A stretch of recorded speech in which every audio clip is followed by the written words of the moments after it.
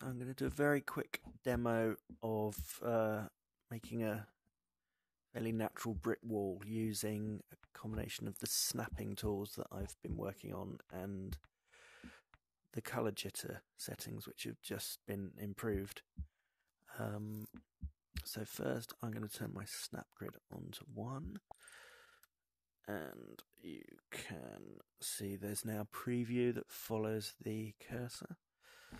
I'm going to use the matte hull and a kind of earthy texture for the brick. I'm not going to worry too much about that moment because I'm going to change it. So this requires a bit of a steady hand. Even with the snapping, it's quite easy to get it a bit wrong.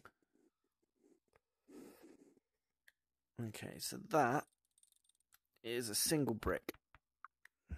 I can now, angle snapping on 90 degrees so that the rotation doesn't rotate as I move it. And I'll create a single repeat of bricks. Select that and duplicate it and then move a copy. Just keep repeating that. Oops. Once it gets past a certain size, it's worth grouping it because it gets to be a bit of a pain selecting it otherwise. Now it's grouped, it's easier to select and duplicate, and you can just build up your wall like that. Now you can see it's so tightly connected you can't see the individual bricks. We'll fix that in a bit, but I'll just make the wall one section bigger. Should we go one higher?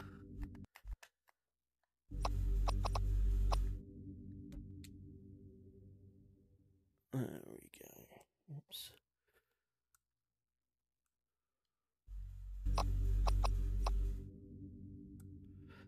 There we go. Now, there's a brick wall. Next thing I want to do is change my color jitter settings. So there's a bit of jitter of both brightness and saturation. I can go to the repaint tool and make sure that recolor is on and jitter is on. And I drag over that. Each brick gets given a slightly random color based on the settings here, which randomize the base color I've got chosen. So I might be able to choose a slightly reddier brick color there. Oops, a bit too purple.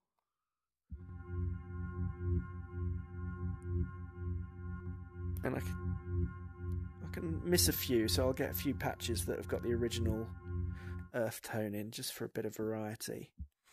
So it's still very regular and even, and you're not seeing any gap between the bricks. So to improve that slightly, I'm going to turn my color jitter settings down, and instead I'm going to put a tiny amount of position jitter on, and I can turn off recolor there. The only button I need on at this point is the jitter setting under repaint. Now, as I sweep over it, it's moving the control points for each brick ever so slightly to add a bit of randomness to the shape. I'll show you what it looks like. If you do tons of that, you get that kind of thing going on, which is probably a bit extreme. But I am going to turn it up a little bit more. Maybe that.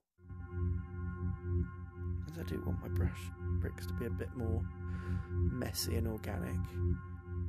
So this isn't I mean, I'm not saying this is realistic, but it's realistic enough for a kind of low poly scene. Certainly a lot easier than doing it by hand.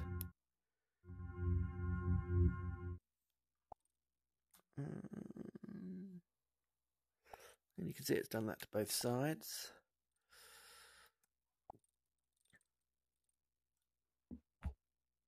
There you go. Very quick brick wall.